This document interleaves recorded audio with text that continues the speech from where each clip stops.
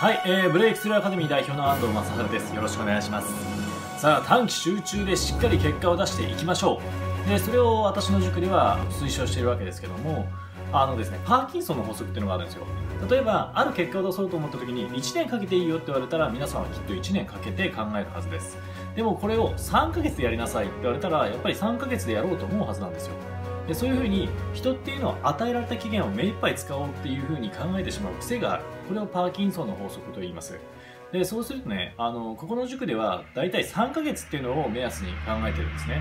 もう3ヶ月、だいたい100日弱。その100日弱の間に皆さんの成績を、今のね、ちょっと芳しくない成績の方でいけば、100点伸ばせればいいかなという。で、あとは結果的には自分の欲しい成果をね、出すための全ての知識を3ヶ月で集中的に学ぼうねっていうのがこちらの塾のスタンスなので、多分成績が伸びてくるのは実際にはね、3ヶ月から半年っていうのが基本です。で、もちろんね、たった1回のコンサルでね、結果が出たっていう奇跡的なこともありますけど、それはね、多分ね、ちょうどハマったんですよ。いろんなタイミングがね。そうなってくれると一番嬉しいんですけど、皆さんはそういった、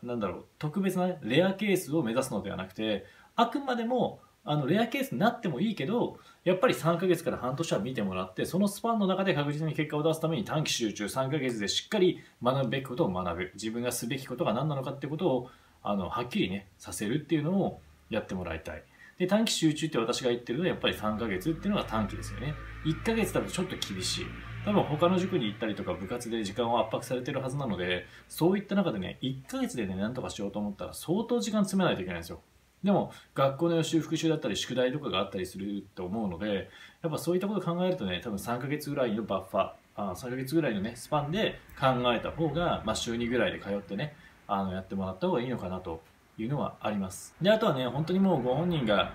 ね、あなた自身が、しっかりね、学びたいという気持ちで来てもらわないと、お客さん気分で来てもらってもね、何の役にも立たないので、学校の授業もあんま面白くないかもしれないけれど、学校の授業みたいに、ね、自動的に向こうがこう、授業やってくれるっていうスタンスで来られても困るわけです。で、こちらからね、短期集中でね、3ヶ月でね、いろいろ教えますよっていうふうに言ってますけど、結局その私が持ってる知識をどれだけ深く引き出せるかっていうのは皆さんの学び方次第なんですよ。皆さんが知りたい知りたい知りたいって言ってくれたら、私もそれに合わせてじゃあこうこうこうこうこうこうって教えてあげられるけど、皆さんが打っても響かないような状態で来られても何を言ってあげたらいいか分かんないわけですよね。皆さんが何をしてほしいのか、どんな結果が欲しいのか、いつまでにどういう状態になりたいのかってことをしっかりこちらに教えてもらって、こういう時どうしたらいいですか、こういう状態の時は何をしたらいいですか、今度のテストでこういうふうになりたいんですけど、そのためにはどういうふうにしていけばいいですかってことを皆さんがね、どんどんこちらの方から引き出してくれると、私ももうなんかどんどんこう教えていけるし、で、今現在進行形でもいろんなことを勉強しているので、本当に私自身もアップデートされていくから、皆さんがいろいろ聞きたいことをね、振ってくれると、じゃあここら辺の知識もうちょっとつけとこうかねとか、今度のね、時間までに自分もちょっと調べておくねみたいな、そういうこともできるわけですよ。私も皆さんと一緒に頑張るわけ。で、2人で頑張らないといけない。結局ね、その何かを習得する時の習得の方法っていうのは私は知ってるので、学ぶっていうことに対してものすごくね、ハイパフォーマーだと思っているんです。だからこのハイパフォーマーな私をうまく使えるかどうかが皆さんにはね、鍵で、皆さんが短期集中でどれだけね、その3ヶ月という短期の間に、大きく成長できるかっていうのは、本当に私からどれだけの知識を引き出せるかっていう。で、なおかつそれは何のためにやるかっていうと、皆さん自身が3ヶ月の間に確実にね、大きく飛躍的な成長を遂げるためには一体何をすればいいのかってことを皆さん自身が納得するまで教えてもらえるような状況を自分で引き出さないといけないんですよ。